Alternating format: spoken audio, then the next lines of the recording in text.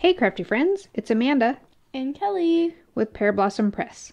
Today we're making these cute little valentines for Kelly to hand out to her classmates. They feature Digi-stamps from Heartcraft paper. Aren't they fun? They're really quick and easy too. Let's walk you through how we made them.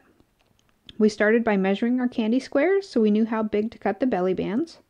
I made a template with those dimensions, and then I also marked out the score lines.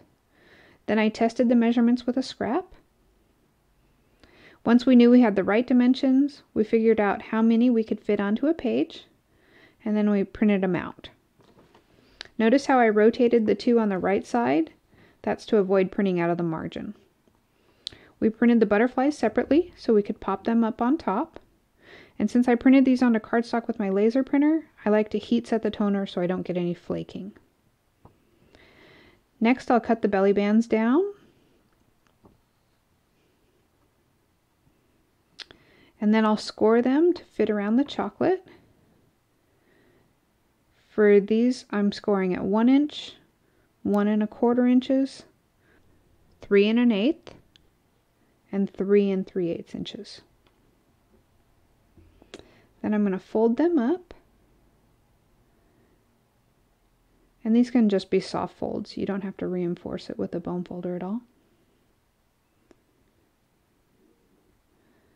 And then I'll wrap them around the chocolate and make sure that everything lines up. And I use a piece of double stick tape to secure them in place.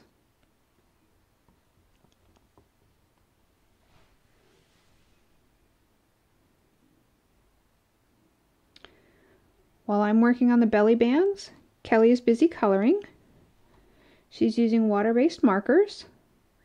She also has a big acrylic block right next to her so that she can scribble onto it and pick up the colors with a water brush.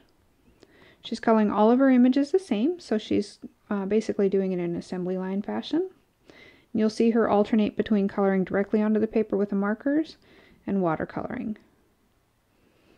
What else are you using that watercolor brush for?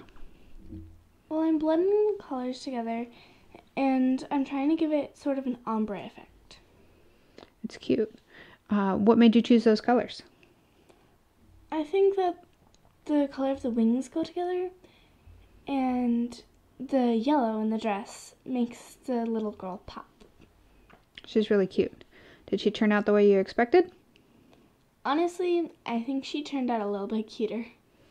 She is really cute. You did a good job. Thank you.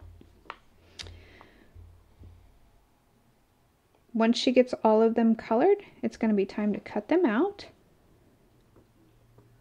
We used the scan and cut, and we gave the images a little bit of a white border.